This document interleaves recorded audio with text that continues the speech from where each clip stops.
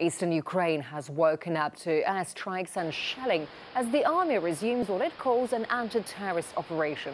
The operation is focused on Slavyansk and Kramatorsk. Fighting is reported in and around the two cities, with smokes rising from industrial and residential areas. Anti-government forces claim they have managed to take down an army helicopter. We can't verify those claims, and the army denies it's lost the craft.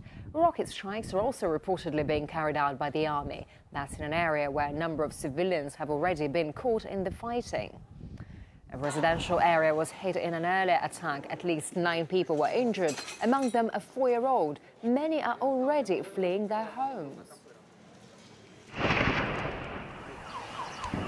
Что же вы с нами делаете, фашисты? Это можно вообще! Дети маленькие, по 1,5 года, вы что смотрите, что она делает? Снимайте, что творят, радость сделать я. Только зашла в палатку и как бахнула моментально все. И все, не знаю, что дальше делать. And also there, an artillery shell lobbed into the roof of a school. There was a break between classes when it hit, and no one was injured. Children and teachers from the school and a nearby kindergarten had to take cover in a basement.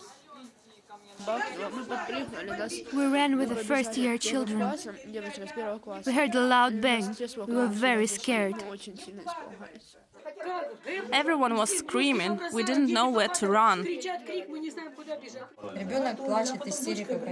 My son was crying. He had a panic attack. It's awful that children are being put through this. How could they shell the city without making sure there were no children there? And RT's correspondent Paula Slier is in the capital of the dissenting region, Donetsk. The city has been under siege by the army for several days now. Over to Paula now. A lot of concern here in the city of Donetsk. Talking to residents, many of them are very fearful that the military operation by the Kiev government will resume with force.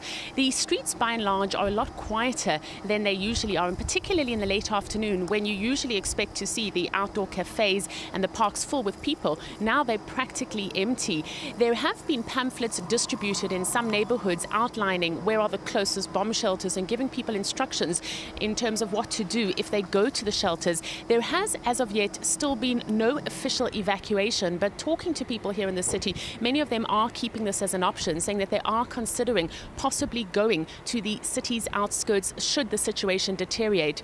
Now, there was a mad scramble at the supermarkets earlier in the week, particularly after Monday's massacre of some 100 people. People earlier in the week were stocking up with cereals, with tin food, with bottles of water.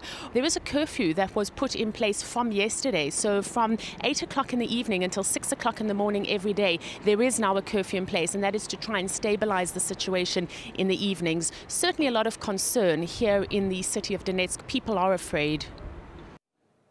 Paula is there at the center of events in eastern Ukraine. You can go to her Twitter feed for the latest updates.